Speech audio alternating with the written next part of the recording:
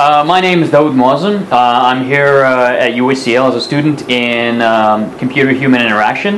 And in this course, we've been looking at a number of ways to innovatively interact with a computer. Break away from the mouse and keyboard, do something new.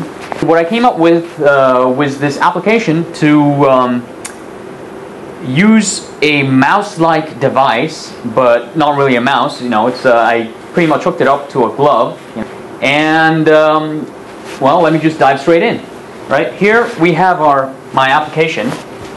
Right, standard stuff. I'm going to need to calibrate it, and then after I calibrate it, I'm going to show you how the device works. I can click with the fingers, move things around, and finally, one of the a simple application of this is to use a whiteboard and draw without actually having to go up to a whiteboard and draw on it. You could just be far away. So to start off with, when I run the application, the first thing that I normally do is run a calibration.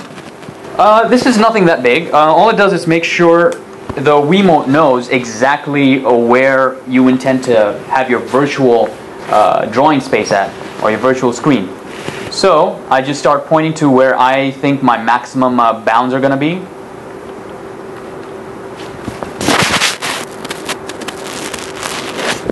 Oh, there we go, and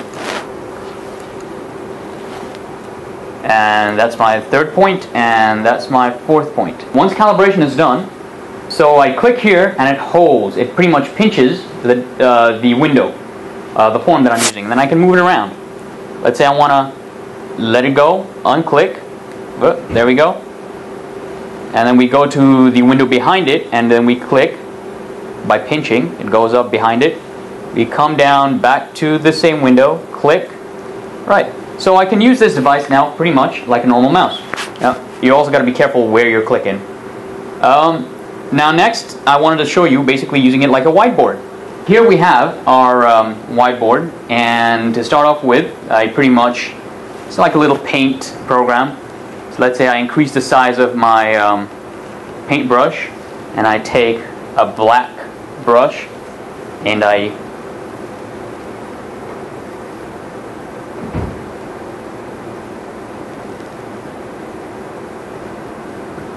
there we go.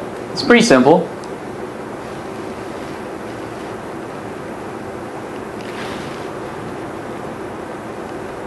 And while this currently, the whiteboard itself is a pretty simple application for this device, there are a lot of possibilities for it. You can use it in presentations. You can use it in demonstrations of other programs. You could do it in live settings. If you're going to have a talk or a lecture, you could always just go around, and you don't always have to be really close to the whiteboard or really close to the computer. You could be far away. You could go up to your you could go up to your students. You could go up to your faculty or colleagues and have a lot more freedom from just either the computer or the whiteboard.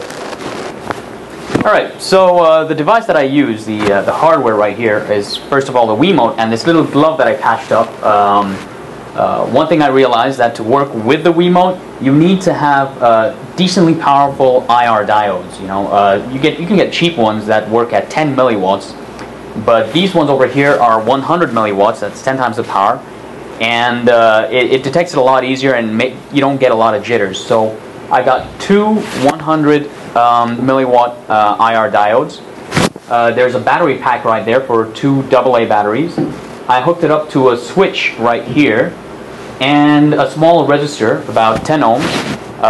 For all of you who are familiar with electronics, it's basically a parallel connection of the IR to the battery with one common 10 ohm resistor. In case you're wondering, it pretty much gives you a 90 milliwatt output per diode, and yeah, it's just, and the rest of it is just tape and glue, and of course a little hairband there because the wire wouldn't stick. But yeah, super glue, lots of super glue, and some electrical tape to pretty much hold everything together, and an easy, comfortable fit. There you go. And, well, if you keep using it, you'd probably get really good at it, and come up with something like this.